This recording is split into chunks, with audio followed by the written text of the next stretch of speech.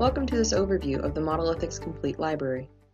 Using the Modelithics library can save you a great deal of money by eliminating the need for costly equipment, reducing the number of PCB board spins and design iterations, as well as improve your development schedule and productivity. All of our models are available as one vast collection. Our library is constantly being updated to support new EDA software versions, as well as to include new models. We offer top-notch library support to our customers as well. So what are some of the advantages of using the Modelithics library? Well, compared to using ideal component models or even the typical S-parameter files that are available for download from vendor websites, our models are measured and extracted using consistent techniques, as well as all of our models being measurement validated and coming with complete documentation and professional support. Most of our models include substrate scaling, which is unique in the industry, as well as pad scaling. Some of our device models, depending on device type, will also include temperature dependence, power, harmonic, and time domain validations as well. We support a number of different EDA software tools, and we also offer multi-simulator license options as well. Modelithics has partnered with a great number of vendors. Here are just a few examples of some of the key vendor partners that Modelithics has been working with over the years. In this business case study, a longtime Modelithics customer was attempting to optimize a harmonic filter for peak performance. He compared using the Modelithics library to develop the design versus what it would have cost him in both time and schedule to optimize the same filter. It was concluded that several PCB spins were eliminated, as well as the circuit R&D cycle was shortened by up to 1 to 2 months. This customer also reported 150% engineering productivity improvement and 3 times savings in schedule, circuit design iterations, and total costs. For more information about this case study, please see the published papers section on our website. The Modelithics Complete Library is Modelithics' premier product. The Complete Library is comprised of the CLR library, which contains resistors, inductors, and capacitor component models. These models are substrate scalable, part value scalable, compatible with statistical analyses, and also have advanced pad features. The NLD library contains our nonlinear diode models for components such as varactor, pin, and Schottky diodes. These models are also substrate scalable, but include bias dependence and temperature dependence as well. The NLT library contains our nonlinear transistor models. These models also feature substrate scaling, temperature, and bias dependence. These models are also compatible with high power and noise analyses. Finally, our SLC library is comprised of system-level component models for devices such as amplifiers, attenuators, filters, and transformers, to name a few. We also offer the Modelithics substrate library, which is a convenient library containing predefined substrate definitions for many popular PCB and thin film boards. Our SPAR library is a grouping of models that are based on measurement files. These models are single substrate and not pad scalable, but are very useful datasets packaged conveniently into a part selectable model. The exemplar library is our comprehensive trial library with a sampling of all types of models. The Select Plus library is a free long-term evaluation library containing a small collection of models. A key feature of Modelithics models are their substrate scalability. A model's substrate scalability is evaluated based on the H/ER ratio range, so this is the height of a substrate divided by its dielectric constant. To take advantage of substrate scalability, the user simply needs to define the substrate in their schematic, and model performance will change as these parameters are varied. In this plot, the model represented by the red, blue, and green solid traces aligns well with measurement data, shown with symbols. Compare this to the vendor S2P file, which is shown with a black bold trace. It can be seen here that substrate has a large effect on part performance. If a vendor S2P file is used in a simulation of a different substrate, then an accurate simulation may not be possible. Another advantage of models over S2P files is the avoidance of extrapolation errors. Seen on the plot on the left, when the simulation exceeds the highest measured frequency of the S-parameter data file, it could be extrapolated to a flat line, as seen here, or it could even go non-physical, going to positive S-parameters depending on how the simulation is set up. A similar problem exists at low frequency. When the lowest frequency data point of the S2P file is exceeded, the simulator will simply extrapolate the performance as a straight line. A microwave globe model is associated with an entire family of parts. Each family pertains to a given body style and may cover component values that cover over 2 to 3 decades. Using a single microwave global model improves the efficiency of circuit design, as you can control the part value using a single parameter that can be scaled, tuned, or optimized.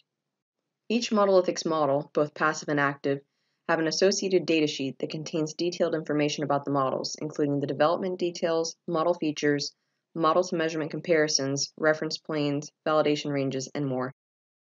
All Modelithics models go through a consistent model development process. For microwave global models, several samples of each part from a device family are measured on multiple substrates independently by Modelithics. All of our measurements are done in-house. In addition to the multiple substrate data that Modelithics takes to develop each model, we also use separate impedance measurement for our RLC component models. These datasets are then combined to extract an equivalent circuit model to represent an entire component family. Similar procedures are used for active devices and nonlinear models, but different characterization measurements are required, as well as different standardized modeling procedures. All Modelithics models can be used in a statistical analysis by using the tolerance parameter. In this example, a yield analysis is performed on a simple low-pass filter. As expected, when using tight tolerance parts, the yield increases. The sim mode and pad mode parameters in Modelithics models allow for customized pad and layout preferences when doing EM co-simulation. The models are compatible with EM co-simulation in ADS, AWR, Sonnet, and HFSS. Now let's go over a few application examples. In this example, let's go through a design flow for a low-noise amplifier when using Modelithics models. The design begins by optimizing component values and transmission line dimensions to account for a different substrate being used from the vendor's evaluation board. This design is then fabricated and measured. Next, we'll compare 3 different design simulations to the measured data. Design 1 uses vendor-supplied S-parameter data for the transistor in combination with ideal passive elements. Note the shift and the discrepancy in magnitude between the measurement and Design 1. In Design 2, an improvement is made by using Modelithics precision scalable passive models in place of ideal passive elements. Now the shift in the response between simulation and measurement has been improved, but there is still a discrepancy in magnitude. In Design 3, the best agreement between measured data and simulation is achieved by using the Modelithics nonlinear transistor model in conjunction with the Modelithics microwave global models for the passive components. In this example, we go over a 30-watt power amplifier analysis. On the left-hand side, we first compare measured data for a Corvo transistor device against the Modelithics nonlinear model available in our Corvo GAN library. Next, we compare simulations of the input and output matching networks against measured data. Finally, on the right-hand side, we perform a complete analysis of the power amplifier, combining the input and output matching networks, along with the nonlinear transistor model, to perform a broadband S-parameter sweep as well as a power sweep. Note the excellent correlation between simulation and measurement for both. The nonlinear model featured in the previous slide is part of our Modelithics Corvo GAN library. This library is a powerful design tool, including a large variety of die and package device models for Corvo devices. Both packaged discrete GAN products as well as die GAN products are represented. As with all of our libraries, we're regularly adding new content, version control, and updates with every release. The Modelithics Corvo GAN library also comes with quick access to model datasheets within the library, as well as many example and reference projects for designers to use. Support for these models comes directly from Modelithics. The models in this Corvo GAN library feature the scaling of operating voltages, ambient temperature and self-heating effects, as well as intrinsic voltage and current node access for waveform optimization, and the ability to enable or disable bond wires for die models. Noise modeling as well as channel temperature sensing is available for some of these models as well. This library is sponsored by Corvo and is available to designers free of charge. The Modelithics Corvo GAN library is just an example of what Modelithics can do for you. Modelithics offers custom order modeling and has several sponsored libraries such as this. If you are interested in Modelithics developing a custom library for your company, please contact sales for more information. Modelithics also offers the mmWave and 5G library. This is a special sub-library containing models that are validated to a minimum of 30 GHz, with some as high as 125 GHz. The mmWave and 5G library supports the next generation of cellular communications by offering a collection of models that are applicable to these new designs in the frequency bands of interest. The models in the 5G library include all of Modelithics' advanced features, such as substrate pad and part value scalability, thorough documentation, advanced pad features, as well as compatibility with transient simulation and nonlinear, noise, and temperature effect modeling as applicable. Modelithics offers the COMPLETE+3D Library for ANSYS HFSS. Currently, this library contains the full CLR library, plus all available 3D geometry models for HFSS. All models are documented with a model information datasheet, and the 3D models are based on physical dimensions and material properties and set up for full-wave EM simulation. Once again, all of our models are measurement validated to ensure accuracy. To protect manufacturer IP, Modelithics 3D geometry models are encrypted as well. So when are full-wave 3D simulations needed? When components are placed in close proximity, coupling may occur. In this example, 3 capacitors are placed in shunt configuration on a 50 ohm transmission line.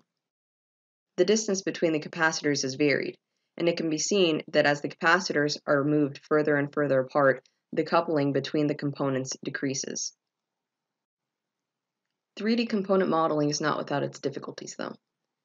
Full-wave 3D analysis has already been proven as a method leading to excellent results. However, the main issue lies in obtaining all of the necessary physical and material properties that are needed to complete the simulation. These are typically proprietary IP of the vendors. One of Modelithics' value adds is that we have relationships of trust with many different component vendors that have let them share this information with us under NDA. ANSYS's unique encryption technology allows us to build 3D component models and then distribute them to third-party customers while protecting the vendor IP. Even once all the physical parameters and material properties are obtained, 3D model creation is still not a no-brainer. Initial 3D model results might not be good when compared to measurement data, and for this reason, measurement validation as well as expert EM simulation know-how is crucial. In addition to extensive EM simulation experience, Modelithics already has a large database of measurements that are needed for these validations and can also obtain new measurements fairly quickly.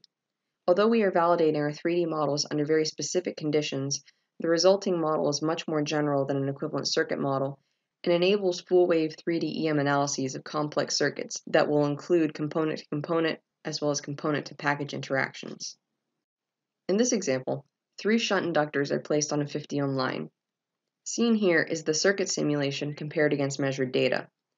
The circuit simulation results, shown with the solid traces, suggest that not much of a shift is occurring as the inductor spacing is varied.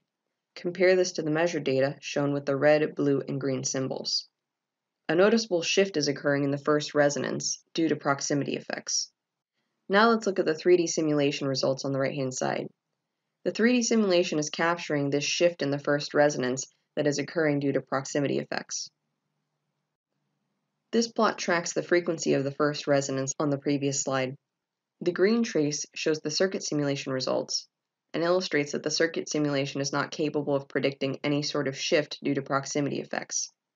Compare this with the measured data and 3D simulation, which show that there is a clear shift in that first resonance as the spacing between components is changed.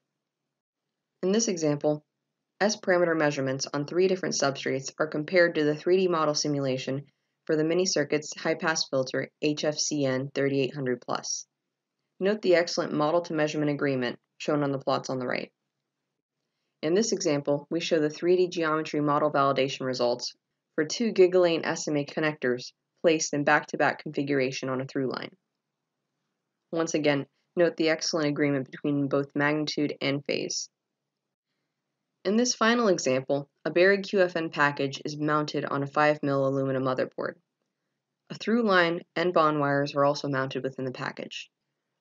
Below, the S11 and S21 measurement performance of this structure is compared against the 3D simulation of the same structure up to 40 GHz. Note that the simulation is tracking very well with the measured data and capturing all the resonances. Modelithics offers many different licensing options for their products. We have different license types as well as purchase options to best customize the Modelithics library to your needs. You can request a free trial today by going to the Modelithics website and clicking on the free trial button. Please contact sales@Modelithics with any questions. Thank you. We hope you enjoyed today's presentation. Please let us know if you have any questions or if we may be of assistance.